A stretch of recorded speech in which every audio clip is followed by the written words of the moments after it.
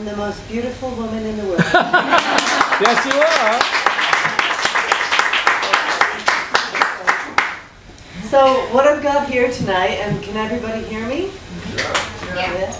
What I've got here tonight are some thoughts about rich old hippies, sex, and drugs. Hey, I'm in. I've got a thing for rich old hippies. It dates back to when I was a child in the suburbs of Chicago, and I watched a movie or a TV show about Woodstock, and these were people who were older than me, taking drugs, dancing to rock music, and wearing trippy clothes with long fringes and psychedelic prints, and then they would rip the clothes off and roll around naked in the mud. Well, as a child of the suburbs, I thought it was all very scary and charming and foreign. And I just figured those hippies were rich because they had the means to get to New York and buy those fabulous clothes and those scary drugs. Now, more recently, I was staying at a villa in the south of France, and I was at a house party that lasted several weeks. So, one fine evening before dinner, we were sipping rosé from Provence and sitting on the terrace that overlooked the swimming pool and the vineyards and the Cévennes mountains in the distance. And the richest and oldest hippie amongst us, a 74-year-old English lady named Imogen, stood and she made an announcement. And this will be me trying to imitate Imogen's posh English accent. Unfortunately, Ryanair have a very strict baggage policy, and so I was unable to transport any cocaine or hashish in my little bag when I flew to Nîmes Airport last week. And so instead, I would like to invite everybody to a luncheon tomorrow at the Auberge de Banne.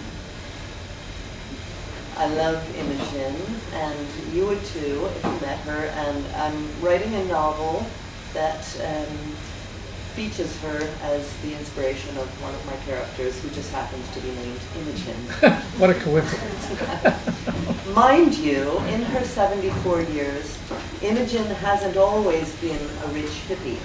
Back in the 1970s, she was a conservative candidate who stood for election to the House of Commons, and she hoped to represent her district in Nottinghamshire, where her family had a stately home. They'd been living there for 1,000,000 years. It's probably a good thing that Imogen didn't become a conservative MP, because her daughter took her to India and turned her on to yoga and drugs, and Imogen doesn't really give a fuck about politics anymore. It would be marvelous to go back to Goa. They have the most lovely opium dens there. Anyway, I recently read an essay by the neurologist Oliver Sacks. He wrote a personal history about his experiments in the chemistry of LSD, morphine, chloral hydrate, and morning glory seeds. Morning glory seeds. Now, this was going on in the early 60s when Oliver Sacks was a medical student, and he's also English, coincidentally, and I'm not going to attempt his accent, but maybe the English are just good at being rich old hippies. I don't know. But this is what Oliver Sacks wrote. I recall vividly one episode in which a magical color appeared to me. I had long wanted to see true indigo and thought that drugs might be the way to do this. So one sunny Saturday in 1964, I developed a pharmacologic launch pad consisting of a base of amphetamine for general arousal, LSD for hallucinogenic intensity, and cannabis for a little added delirium. About 20 minutes after I took this, I faced a white wall and exclaimed, I want to see indigo now. Now! And then, as if thrown by a giant paintbrush, there appeared a huge, trembling, pear-shaped blob of the purest indigo. Luminous, luminous.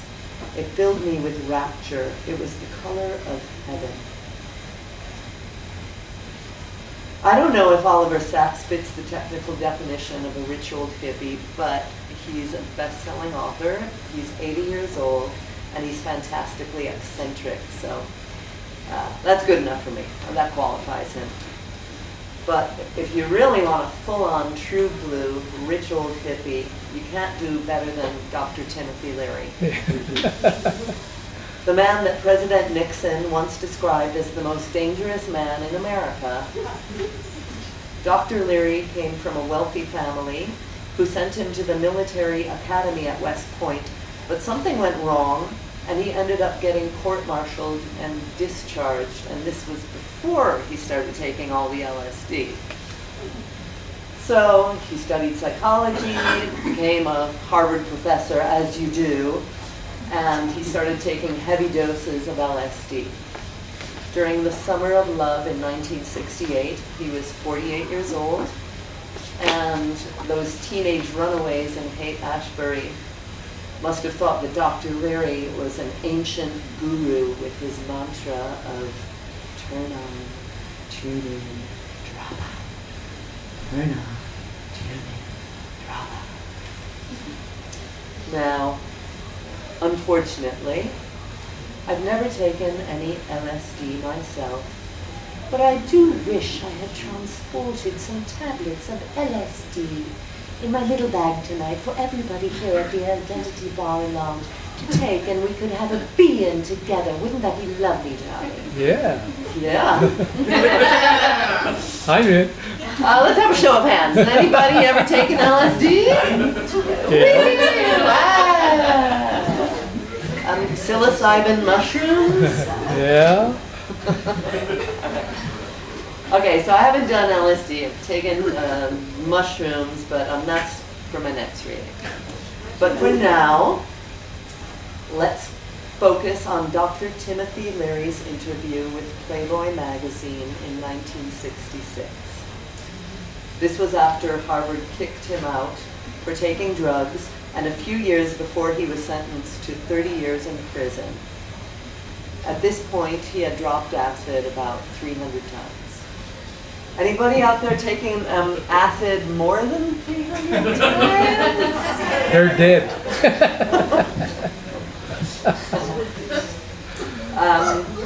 Oh, this is where I was going to give the plug for Bad Girl Blog, but Phillip already did it for me. But the URL is www.mybadgirlblog.blogspot.com. So obviously, Bad Girl Blogger, what interested me in Dr. Leary was his thoughts about LSD, women, and sex. It's a mixed bag, this interview. I mean, frankly, it's a mishmash of drug experience, scientific wisdom, unfiltered thoughts, and sheer nonsense. For example, I now know that in a carefully prepared, loving LSD session, a woman can have several hundred orgasms. I also have learned that every woman has built into her cells and tissues the longing for a hero, sage mythic male to open up and share her own divinity. That's a quote. Let me read that again. Every woman has built into her cells and tissues the longing for a hero, sage, mythic male to open up and share her own divinity.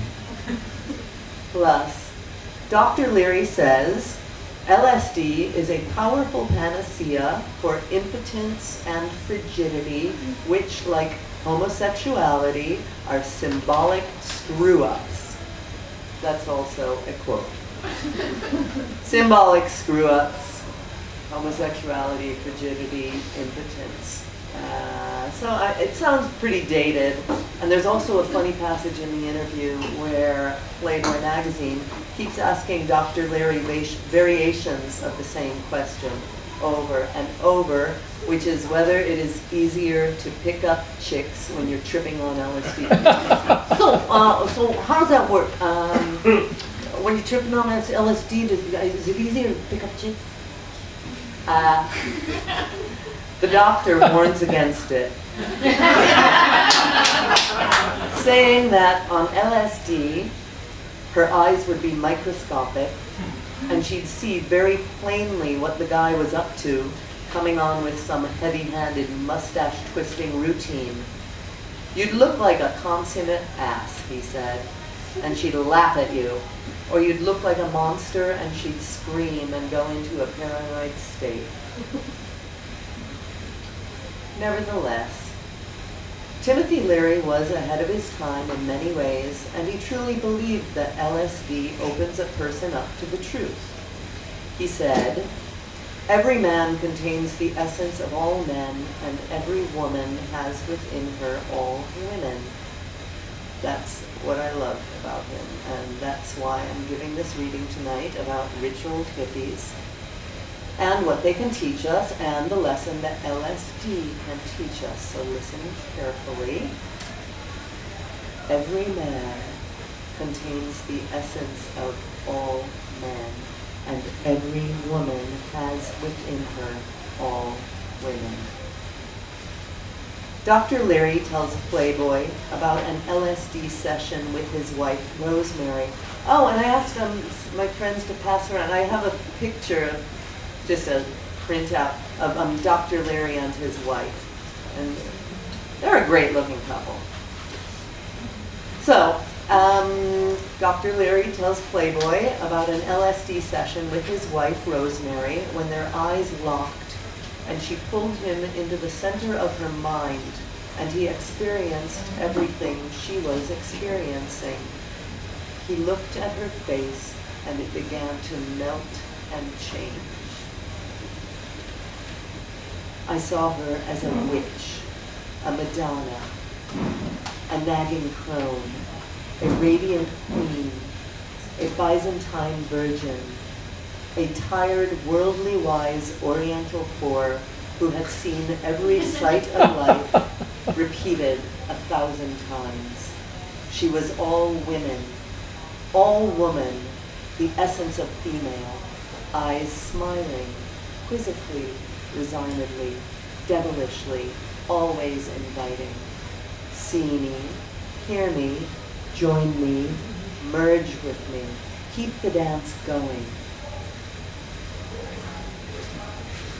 Mrs. Leary was all women to her husband. He told Playboy that he didn't need a constant, ever-changing parade of young female flesh. During the 6-year period of his extravagant, promiscuous, unchaste use of LSD, Dr. Leary was faithful to his wife.